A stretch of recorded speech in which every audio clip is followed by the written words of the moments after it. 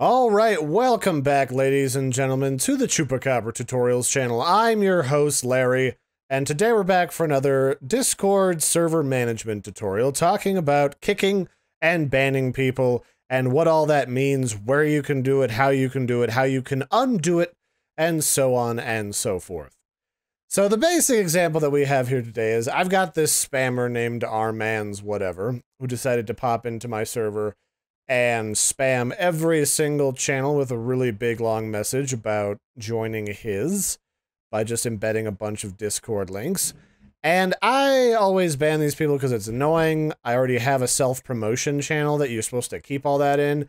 And if you're not willing to at least bother glancing over the rules when you join my server, I don't need you around. So we're going to show you how to ban people. All you gotta do is find their name here in the chat, or you can find them in the sidebar. And you right-click them, and then you can click ban this person, or you can just kick them. Note that kicking somebody just bumps them off your server, but they can still rejoin if it's either public, like mine is, because I embed my link everywhere, or if somebody who's on the server keeps sending them new invites. So the best thing that you can do is ban them. They might also try to spam message you here, so you can block them. All of that fun stuff. So I'm going to ban this guy. And when I banned him, there's this cool little gif of Thor smashing people with his hammer.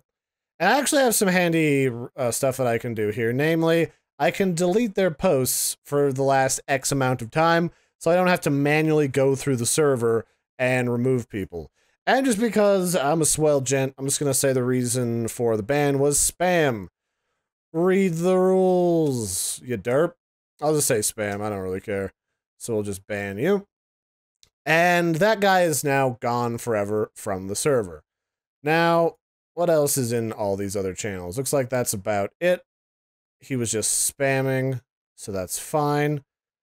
And if for whatever reason you want to undo a ban, you can go to server settings, you can go down to bans, and here's a running list of all the people that I have banned from my server for spamming mostly.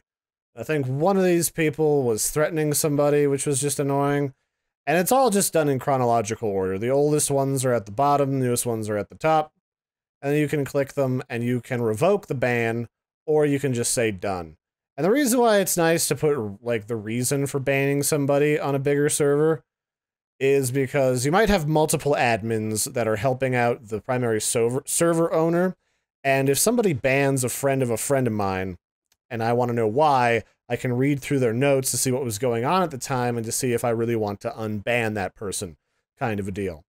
The other thing that you can do is you can go through the sidebar and you can right-click people if you want to ban or kick them, which makes it really easy to find people, especially in like a cluttered server where they might be spamming enough that it's hard to right-click their name. You can right-click them from voice chat channels over here, etc., etc. It's rather easy to do. And that's basically the ins and outs of banning people or kicking people and removing those bans. It's pretty simple and straightforward.